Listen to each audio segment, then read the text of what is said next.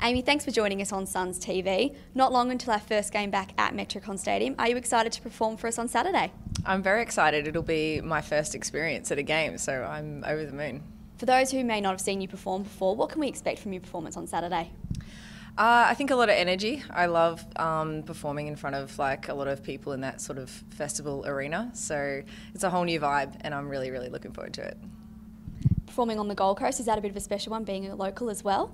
Yeah, I've been away heaps, so the second I'm back on home turf, it's such a nice warm feeling, and even though it's a bit chillier now, but it's great. It's so great, and yeah, it's just nice to be home, and yeah, I'm just super excited to just be playing shows at home. Significance of coming home, you just touched on. You have been in the US, obviously promoting your new album, and you're gearing up for an Australian tour. Can you tell us a bit more about what to expect from that tour?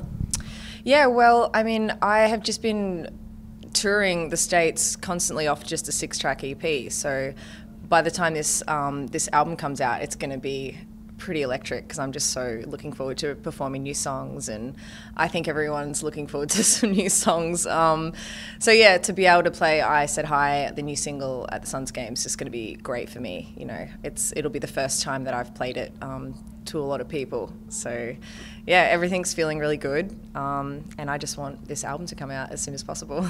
Absolutely. Now, as a Gold Coaster, can you give fans a little bit of an insight into the favourite things to do around the coast? Favourite things I like to do around the coast? It's so different now because I'm not home, so there's so many things I used to take for granted, just like going to get a coffee, or just like I walked to the beach this morning. I love just going to have a hit of tennis, like there's so many tennis courts around, basketball courts. And I think just the weather. Everything's so unpredictable in every other country. It's like freezing or windy or snowing, or here it's consistent. I know it really well. And I love that about this place. You know, it's a community vibe, and I feel the love the second I'm home as well, so it's great. Well, hopefully you'll be feeling the love definitely at Metricon Stadium come Saturday. We'll see you there. Awesome, thank you.